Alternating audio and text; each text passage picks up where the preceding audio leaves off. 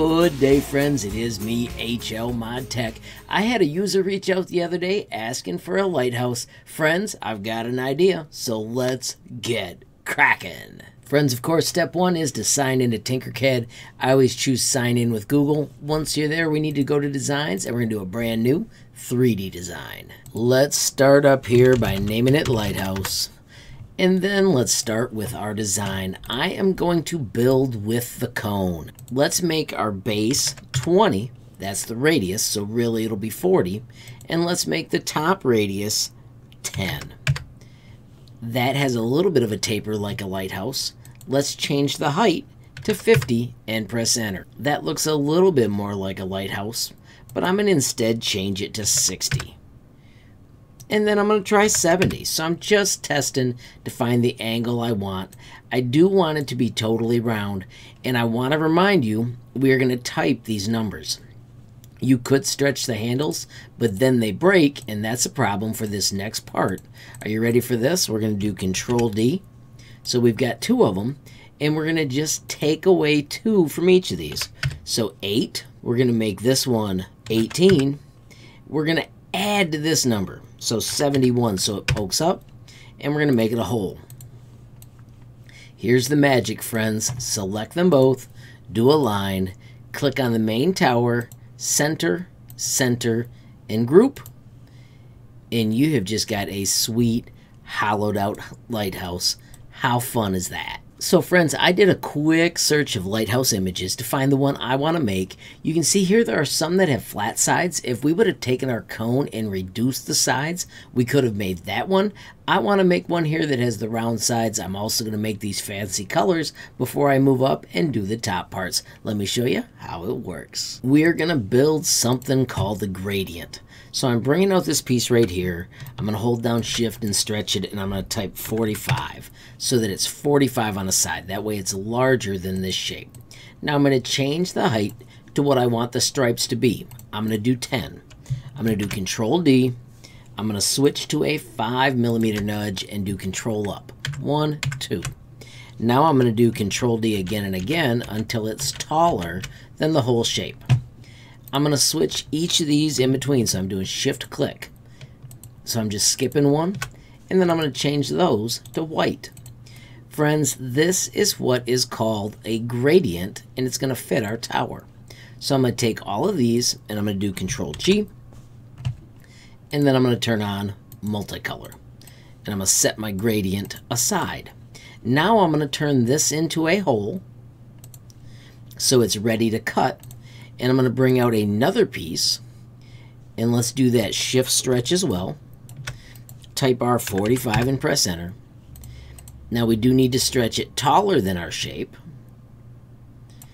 and then we're going to set it inside. So it wasn't completely in. I'm going to fix that by doing a line, and make sure we choose middle. Look at it from this side, which you can do from a corner here, and middle. And of course we want it at the bottom. And if we group it, we have now cut out that template. If you hit T for transparent, you can see the template in there. We're going to change this to a hole, and now we need to bring our gradient in, and we're going to shrink it so it fits. So our stripes won't be exactly that 5, but it'll still be a super cool effect. So I'm just going below, and then I'm going to go, instead of 45, I'm going to type 44. And 44, and let's do one more align. So select, align, middle, middle, and group. And friends, you have got a striped lighthouse just like that. It's time to put a little platform on top. We are going to use the work plane, set it on that edge. We are going to bring out a cylinder, friends. Let's select the 2, click align, make sure we've got it in the middle and the middle. And you can see currently at size 20 on a corner, it doesn't stick out far enough. So we're going to hold down and shift and stretch it. And I'm going to tell you the number that we want is 25 and press enter. Make it 1mm thick. Let's do that align again. Center and center. That, my friends, is pretty cool. Since the white was the one that ended on mine, I'm going to make my next color red. You could pick any color you wanted right there. And now on top of that, we're going to put our rails. So work plane again on top. Once again, we're going to bring out a cylinder. This time we are going to shift shrink, and I want the number you type to be 1 and press enter. F to fit view so you can see that little guy and make him taller. I'm going to tell you 5 is a good number. I'm going to make my rails black. You can pick any color you want. And then I'm going to use the arrow keys to nudge it out close to the edge. So I'm picking a spot close to the edge. I'm also going to do shift select, and I'm going to do a line. Make sure the red one is the boss, and I've got it exactly in the middle of that edge. Now I'm going to click on that other shape. So I'm selecting just the one. I'm doing Control D, and I'm moving it to the other side. I want to make sure these are close to the same amount away. So see how that distance looks the same? That's really sweet. And then friends, this is one of my favorite tricks. Shift click. So I'm holding shift and getting the two of them. If we do Control D, I'm going to look at this from a corner. You got to make sure you don't click anything. And I rotate 22.5 degrees and let go. Now if I do Control D again and again and again, you can make the sweet little safety rails all the way around your lighthouse in just a moment. Now I do want to make those all a little taller. I think I'm going to choose 7. That looks like it's going to be more acceptable. Friends, I'm going to take these and I'm going to choose white. I think that is going to be the cooler color. I'm going to go back to presets and I'm going to make them a group.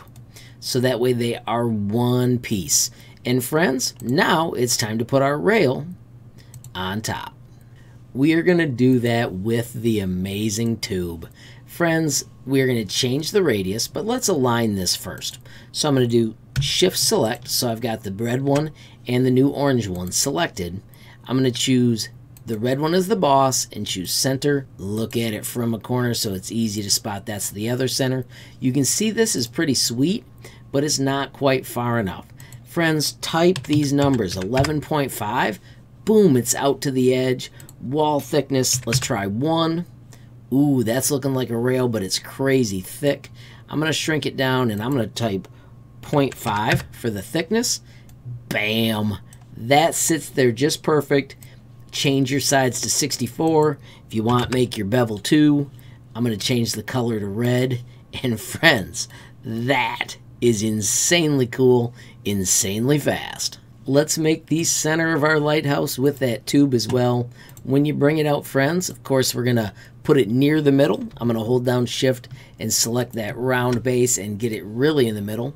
And then once again, we are going to play with parameters. I want to make the radius 7.5. Let's see how that looks.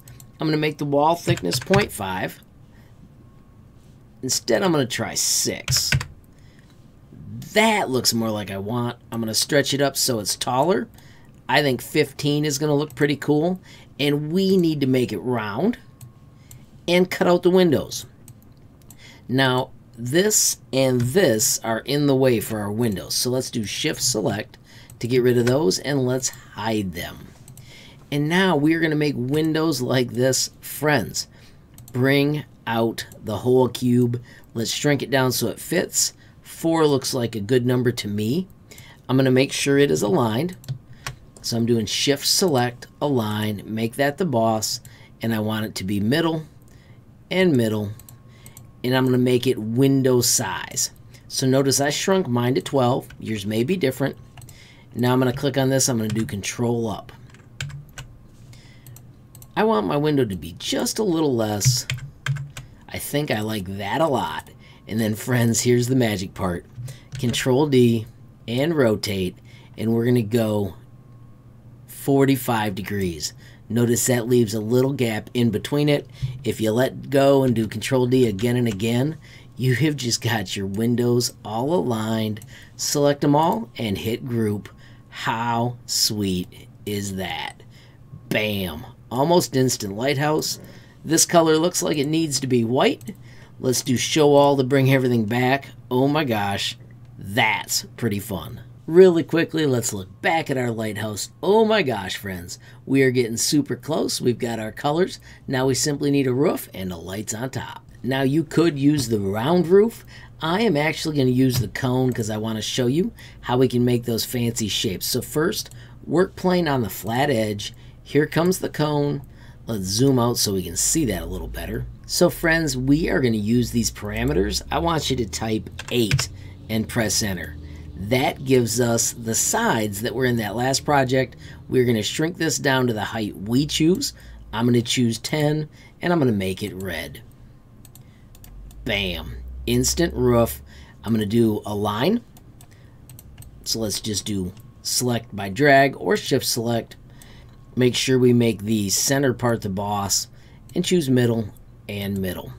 Real quickly, let's also add our lightning rod. Hold down shift and squeeze the sphere till you think it fits. I'm going to use control up to raise it up and make it a little smaller. I like that. I'm going to do shift select, do a line, make the red one the boss, look at it from a corner so I can choose middle, middle, and I also want the top. And it looks like I missed one of my middles. Now I can't see it at the moment, so I'm going to just hide it. And now I'm going to do control up to raise it so it's popping up. Now when I do show all, we can see it again. F to fit view. I'm going to make it a tiny bit smaller. So I just did shift squish. I'm even going to go one smaller than that. Alright friends, now we need to add the little spike. We're going to do that with a cone.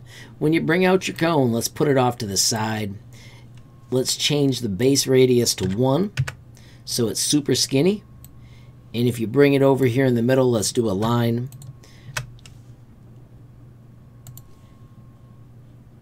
I'm going to align it with the sphere, and I'm going to go center, center, and bottom. Now you can see that is still too large, so I'm going to type 0.5. And that's closer, and I'm just going to shrink it down until it looks the way I want. I'm going to take those two, and I'm going to make them white. Let's zoom back out and take a look at our lighthouse. Put the work plane down on the ground. That is pretty darn awesome. Friends, let's really quickly add a beam of light up here. We're going to do that once again with the awesome cone. Let's do our base radius of 2. Let's stretch it out nice and long. Let's make it yellow. And then let's rotate it 90 degrees. So notice I'm staying close to the shape so that it's doing the little 22.5 degree chunks. Let's click on the center of the lighthouse and let's do a line and make that center the boss. We want middle, middle, and middle, and then we can just push it out. I'm using the arrow keys. I'm going to go back to a 1 millimeter nudge, and I'm going to do shift nudge to get it to the center. That's pretty darn sweet. And we are going to do one fancy trick. Are you ready for this? So we want the opposite of this distance out here. So I'm going to make a tiny dot. I'm going to do shift select, and I'm going to do a line, and I just want it to be in the middle and in the middle this way. I'm going to nudge it out here to a spot where it's close to the same amount. So remember how this is going 40 out about? So I want this to be 40 out. Shift nudge until it's close to 40. See how that is 1, 2, 3, 4? I'm going to do Alt Shift Shrink to make sure it goes around itself and is microscopic. I'm even going to make it white so it's less likely to be visible. Now Shift Select. See those two pieces? If we group them, do make sure that the color goes back to the multicolor. And are you ready for this? Your light can rotate with that handle. How fun is that? If you want to make sure it's lined up perfect, now that we've got it built, we can do Shift Select. And if we do a line, make that center the boss and choose middle, it'll even rotate a little bit better. How cool is that? So friends, as I wrap up, I'm going to go to my settings and I'm going to shut off my grid and hit the X. I like that view better. And friends, I'm going to leave you some challenges. Build your own light. Cut in a door. Maybe add a building beside this. There's lots of room. You can also go to the search, and if you look up rock, there is something called Rock Mountain. You could build your own awesome rocks around this. I'm going to let you have fun with that, and I'd love to have you surprise me by sharing your designs. Let me show you how that all happens real quick. Once you click the Tinkercad box, it saves. This is what it looks like in your designs. But I want you to also show me. So go to Properties, name it Lighthouse, whatever you want. Give it an awesome description. Make sure you add some tags. I'm going to put my basic ones because this is going to be from me. It's going to have HLModTech. There will be a tutorial, which is what I'm creating right now. And of course, I'm going to call it a lighthouse. Now, this is the part that's magical, friends. Hit public, and I'm going to tell you, make it no derivatives. There's a tutorial. Follow the tutorial. Don't let people just copy your designs.